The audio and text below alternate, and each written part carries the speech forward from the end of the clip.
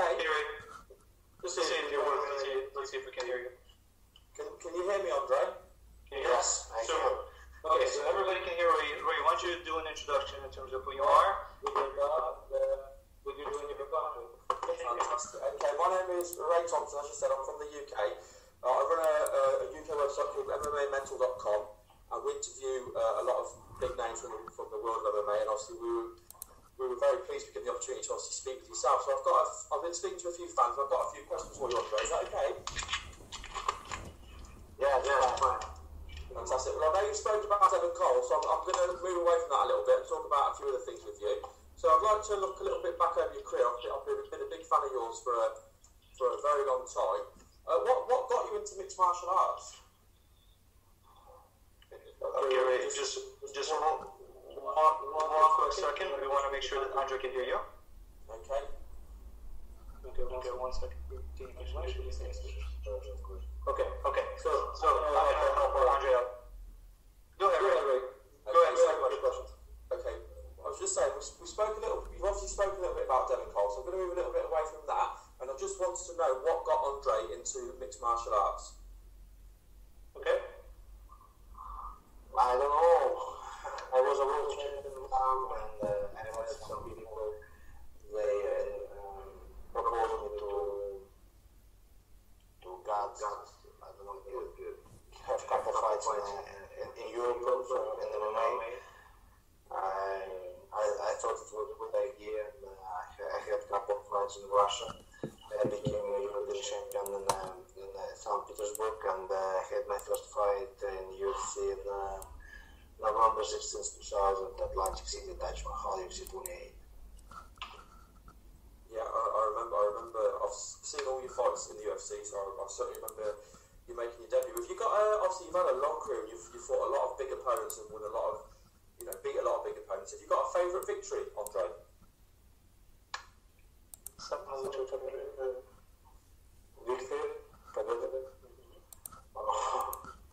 It's in the future, I hope. So far, from my 17 victories, for me, more victory, I think it was over Vladimir UFC. So it's one of the most exciting victories, I think. One of the most exciting my fights, and that fight will be there for me. Okay. And what would you consider your biggest victory within your career? Can you repeat that question one more time? Yeah. What would you consider your biggest win? All my victories by KO. You prefer the KO over the submission? I'm not submission guy, I like knock people out, so. Fair enough. I've enjoyed watching you knock people out. Talk a little bit about your last fight with Tim Sylvia. Obviously, you had quite a lot of history with Tim Sylvia. How did it feel to soccer kick him?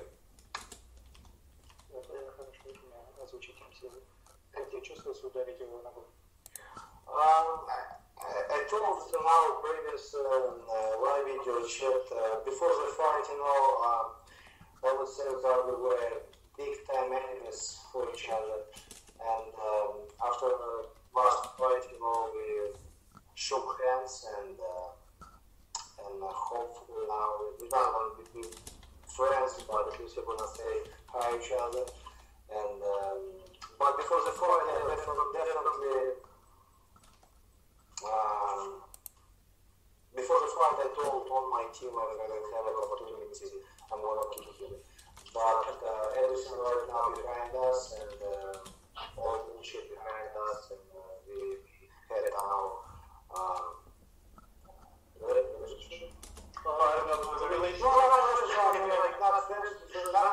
not friendship.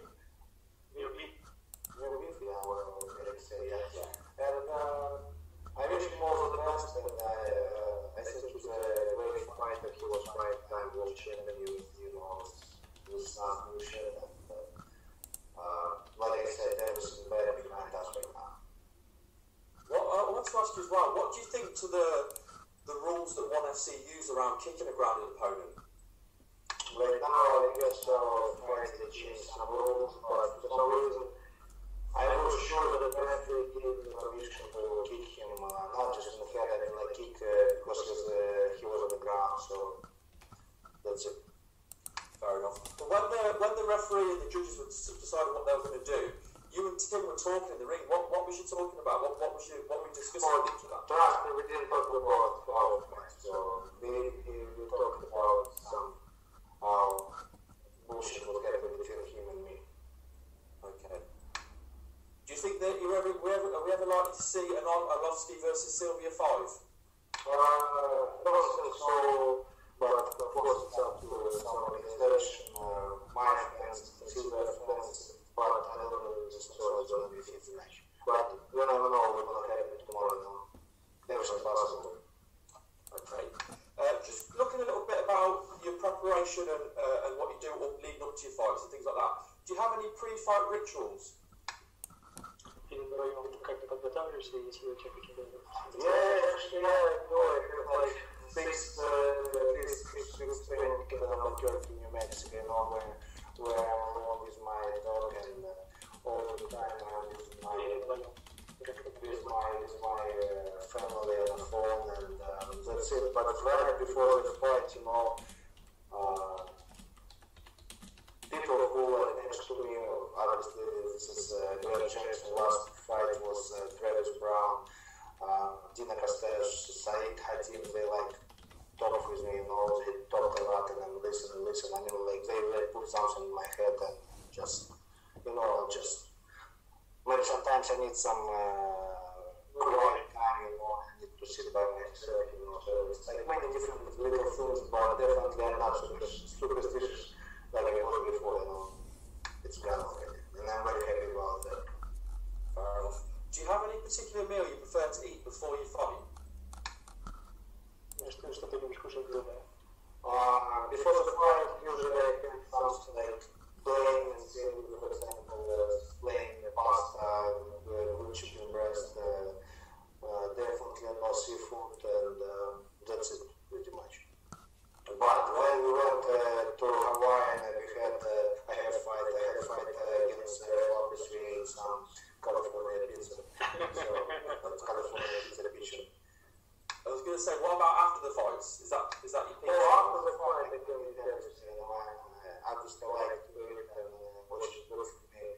I can't wait to come back home because my fiance, she's a very good cooker.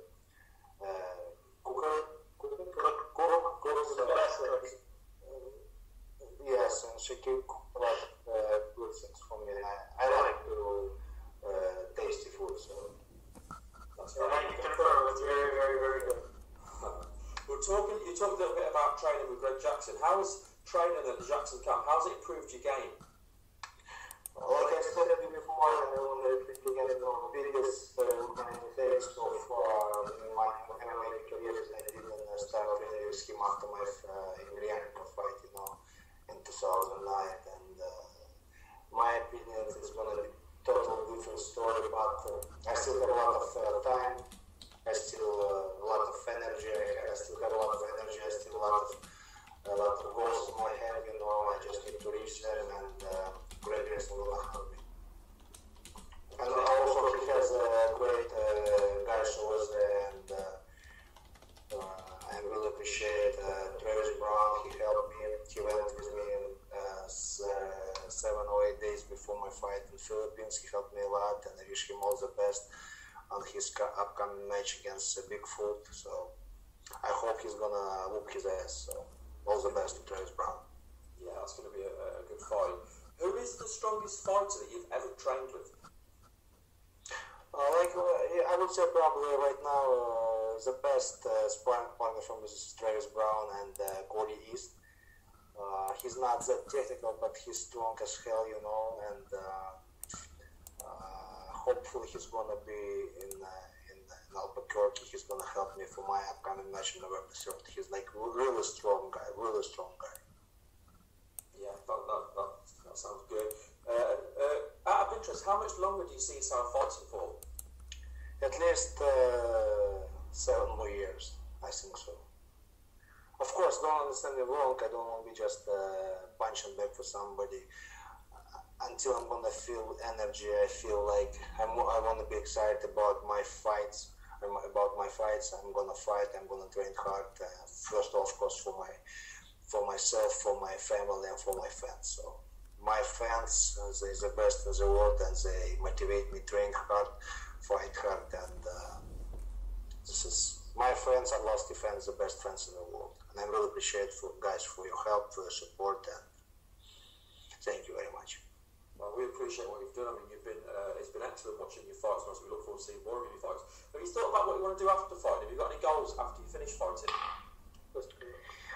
Well, you know what, I didn't think what I'm gonna do after the fight, but hopefully I'm gonna be healthy, I'm gonna be successful, and I'm gonna just spend my time with my family, because last 2-3 years pretty much I'm gone. I'm going to train either or Dagestan or Albuquerque or somewhere like Russia and Belarus, and my wife, she's understand everything. She's like, let me go, and she never complain about that I'm gone for so long, and I really appreciate it. It means a lot to me. Okay, just a few food questions to wrap things up. What's your guilty pleasure? Chocolate, video games, anything like that? Slava, guilt, I don't know. I like to eat, and sometimes I like to drink, and not everybody happy about that, but I'm normal, like a normal guy, have a good dinner with some tasty bottle of wine, good wine, and sometimes expensive wine, and all my friends, they like to drink. I mean, like, drink casual, don't understand me wrong, we don't like to drink like a lot alike, and be как new проблемы. To be like you can, without control, but at least 2-3 times a year it's happened, I can be drunk and disgusting. Excited. Have you got a favourite alcoholic drink? Like I would say sometimes I like to be like a real Englishman from England, going to some pub, drink good beer, and go to watch some soccer match, And obviously you're known as the Pitbull. Do you own Pitbulls as well? Huh? Can you repeat that question one more time? Sorry. Obviously you're known as Andrei the Pitbull Arlovski. Do you own Pitbulls yourself? Yeah, of course. I do have, of course, Pitbull, his name. Maximus Arlovski. Yeah, Maximus Arlovski. He's right now in Albuquerque waiting for me, He's probably right now a little bit fat, out of shape, and when I'm gonna come back, he's gonna be in camp with me too, as well. Brilliant. Final question for you. A bit of a fun question. If you could fight any fighter from any era or any sport, who would it be?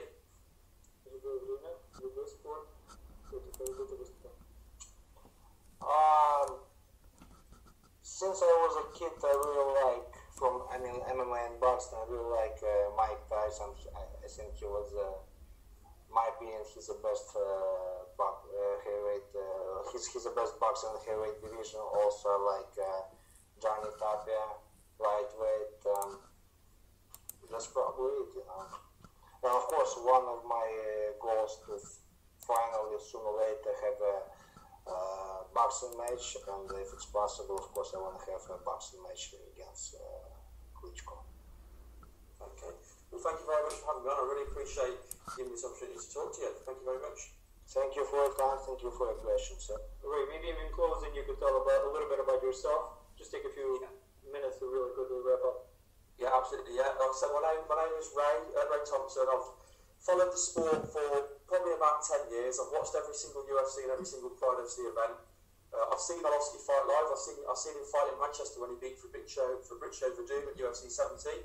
So I saw him fight live. We run a website called www.mmamental.com, and we do a weekly podcast. We've had some fantastic guests on. We spoke to Enzo Gracie, Stephen Quadros, Tyro. We've had some brilliant names on. But yeah, I'm just a huge fan. I just love the sport and love the people that take part in the sport. So we appreciate you being here, and we also appreciate the fact that this is middle of the night for you right now. Yeah, it's my pleasure. 20 to 1, but it's worth it. Excellent. Thank you very much for your time.